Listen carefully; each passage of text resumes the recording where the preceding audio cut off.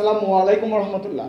আমি ইঞ্জিনিয়ার মোহাম্মদ আবদুল্লাহ আল ইসলাম এডুপার 119 এর পক্ষ থেকে এপিসোড 5 সি প্রোগ্রামিংয়ে আপনাদের সবাইকে সুস্বাগতম জানাচ্ছি।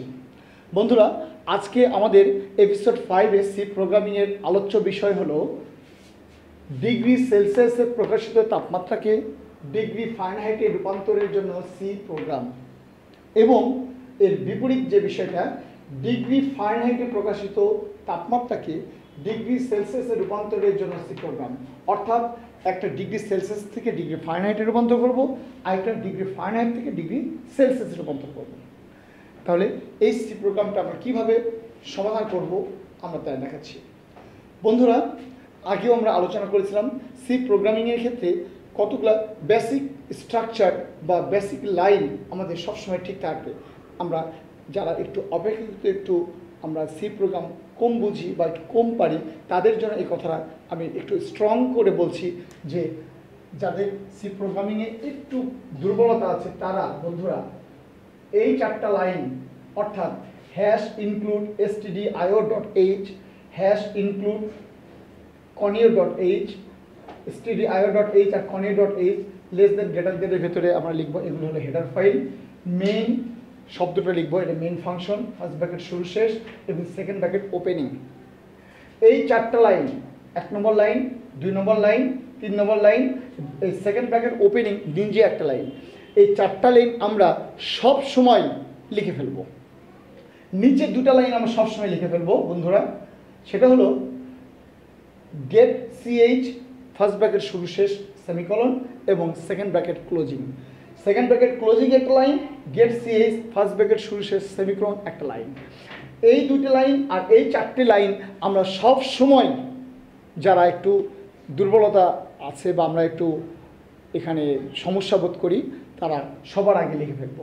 তাহলে বাকি থাকে আমাদের মাত্র চারটি লাইন, 1, 2, 3, 4। বন্ধুরা, এই চারটি লাইনের মধ্যে আমাদের প্রথম যে লাইনটা সেকেন্ড ব্র্যাকেটের পরে প্রথম যে লাইনটা, এই লাইনটার নাম হলো ডিক্লারেশন লাইন। আমি একটু লিখে দিচ্ছি পাশে।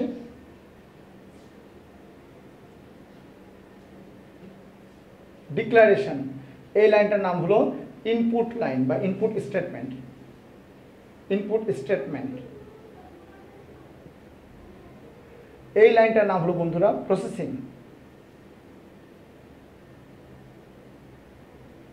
Processing statement. আর এই লাইনটার নাম হলো আউটপুট স্টেটমেন্ট।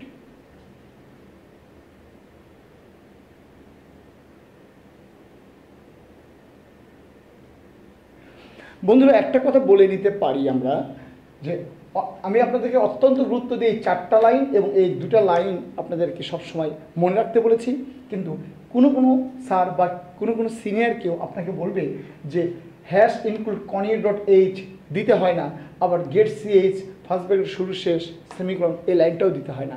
বন্ধুরা, কথাটি সত্য।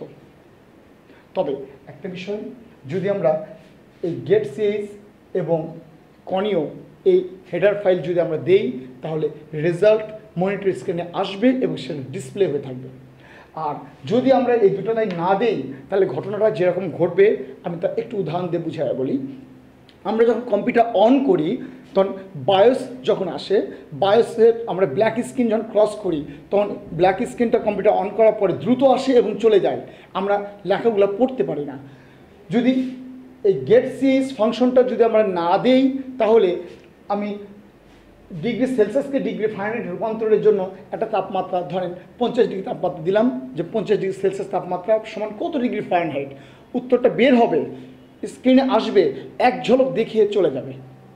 আর যদি এই ফাংশনটা আমরা ব্যবহার করি তাহলে সেটা আমাদের স্ক্রিনে আসবে এবং সেটা ডিসপ্লে হয়ে থাকবে। আর যদি এই ফাংশনটা ব্যবহার করতে হয় তাহলে হেডার ফাইল হিসেবে conio.h আমাদের দিতে হবে। বন্ধুরা, কেন conio.h আমরা ব্যবহার করব এটা কিন্তু একটা 1 নম্বরের জ্ঞানমূলক প্রশ্ন, অথবা কেন আমরা গেট ch ফাংশন ব্যবহার করব বা করব না এটা একটা অনুধাবনের প্রশ্ন হতে পারে, তার উত্তরটা কিন্তু এইটা। সাথে আরেকটি কথা আপনাদের বলে দিচ্ছি যে আমরা যখন সি প্রোগ্রামটা সম্পূর্ণ করব তখন এটা না দিলে সমস্যা নেই, কিন্তু দিলে কোনো ক্ষতি নেই। আমি দিয়ে আপনাদেরকে দেখাচ্ছি। বন্ধুরা, এবার আমরা যে কথাটা বলবো, সবার আগে সি প্রোগ্রাম যদি আপনি করতে চান তাহলে আপনাদেরকে সংশ্লিষ্ট ফ্লোচার্ট আপনাদেরকে মাথায় নিতে হবে অথবা খাতায় রাফ করে এঁকে নিতে হবে। আর সি প্রোগ্রামটা আপনারা শুরু করবেন সবসময় এই প্রসেসিং চিহ্ন থেকে, প্রসেসিং লাইন থেকে, অর্থাৎ যে 4টা লাইন, একটা হলো ডিক্লারেশন, একটা ইনপুট, একটা প্রসেসিং, একটা আউটপুট। এই 4টি লাইনের মধ্যে সবার আগে আমরা ফ্লোচার্টে দেখেছি, ফ্লোচার্টের এই 5টা চিত্রের মধ্যে 3 নম্বর সিম্বলটা হলো প্রসেসিং চিহ্ন। এই প্রসেসিং চিহ্নের ভিতরে যে সূত্রটা আছে সেই সূত্রটা আমরা সুন্দর করে লিখে নেব। বন্ধুরা, ফ্লোচার্ট আর সি প্রোগ্রামিংয়ের মধ্যে সূত্র লেখার একটা অত্যন্ত গুরুত্বপূর্ণ পার্থক্য আছে, সেটা হলো ফ্লোচার্টের মধ্যে সেমিকোলন না দিলেও চলবে, কিন্তু এইখানে সূত্রটা লিখবেন, কিন্তু সেমিকোলন চিহ্ন দিতে কখনো ভুল করবেন না। কারণ মনে রাখতে হবে মেইন ফাংশনের মধ্যে সেকেন্ড ব্র্যাকেটের পরে প্রত্যেকটা লাইন একটা করে স্টেটমেন্ট, আর স্টেটমেন্ট নির্দেশিত হয় ওই লাইনের শেষে যদি সেমিকোলন চিহ্ন থাকে। বন্ধুরা, তাহলে আমরা সূত্রটা লিখে নিলাম। সূত্রটা লিখে নেওয়ার পরে আমরা ফ্লোচার্টে আলোচনা করেছি যে সূত্রের ভেতরে সমান চিহ্নের ডান দিকে যে চলকগুলি থাকে সেই চলকগুলো হলো ইনপুট চলক। এখানে ইনপুট চলক একটি, তা হলো সি, এবং সমান চিহ্নের বাম দিকে যে চলক থাকে সেই চলকটির নাম হলো আউটপুট চলক। আমাদের আউটপুট চলক হলো এফ। এবার ইনপুট চলকটা আমরা ইনপুট ফাংশনের ভেতরে, আর আউটপুট চলক এফটা আমরা প্রিন্টেড বা আউটপুট ফাংশনের মধ্যে ব্যবহার করব। আর এই আলোচনা আগেই হয়েছে, আবারও করছি। বন্ধুরা, স্ক্যানএফ ফাংশনের ভেতরে আমরা ডাবল কোটেশন দিয়ে পার্সেন্টেজ এফ দিব, তারপর কমা দিয়ে এম্পারসেন্ট সি দিব। এখানে পার্সেন্টেজ এফ কয়টা দিব তার নির্ভর করে ইনপুট চলক কয়টা। আমাদের যেহেতু ইনপুট চলক একটা, তাই পার্সেন্ট এফ দিব একটা, আর ইনপুট চলকটা কি সি, অ্যান্ড সি হিসেবে দেব।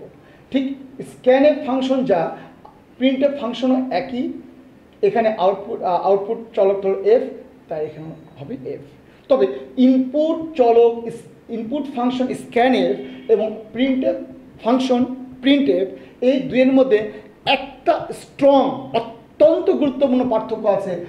স্ক্যানএফ ফাংশনে কমা চিহ্নের পরে যতগুলো চলক দেব প্রত্যেকটা চলকের পূর্বে এম্পারসেন্ট বা অ্যান্ড ব্যবহার করব, বাট প্রিন্টএফ ফাংশনে প্যারামিটারের দেওয়ার সময় কমা চিহ্নের পরে চলক দেব, কিন্তু কোনো অ্যান্ড দেব না। এখানে অ্যান্ড আছে, এখানে অ্যান্ড নেই।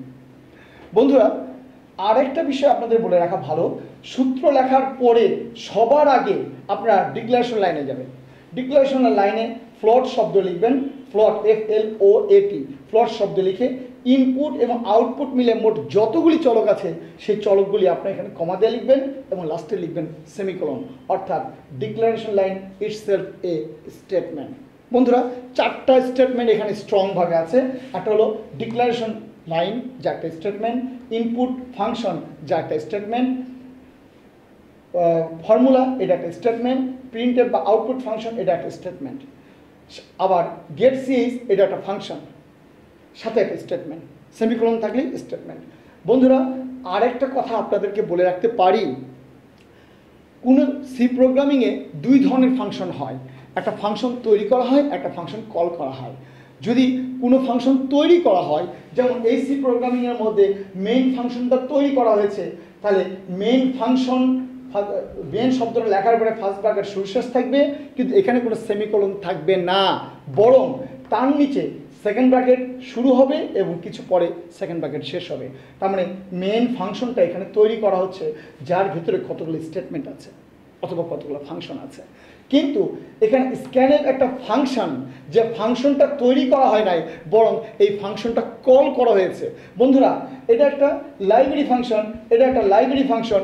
এই লাইব্রেরি ফাংশনটা কল করার জন্য লাইব্রেরি ফাংশনটা লিখব, ফার্স্ট ব্র্যাকেটের ভেতরে প্রয়োজনীয় প্যারামিটার প্রদান করব এবং লাস্টের সেমিকোলন ব্যবহার করব।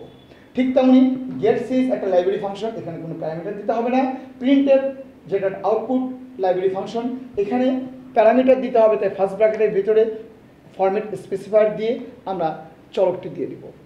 বন্ধুরা, এর মাধ্যমে আমরা ডিগ্রি সেলসিয়াসে প্রকাশিত তাপমাত্রাকে ডিগ্রি ফারেনহাইটে রূপান্তরের জন্য সি প্রোগ্রাম সমাধান করলাম।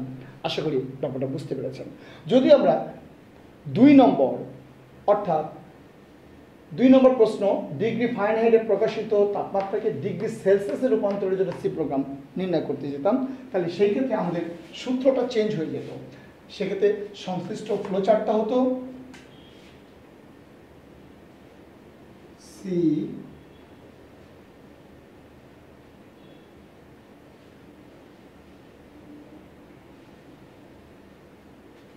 বন্ধুরা, সেক্ষেত্রে আমাদের সূত্র তো C equal to F minus 32 গুণন 5/9, আর সমানের ডান দিকে এফ আছে বলে এখানে হতো এফ, আর বামে সি আছে বলে এখানে হতো সি।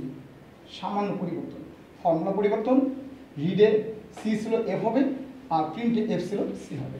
তাহলে এই ফ্লোচার্ট অনুসরণ করলে আমরা বুঝবো আমাদের সবার আগে পরিবর্তন করতে হবে ফর্মুলা, দ্যাট ইজ সি সমান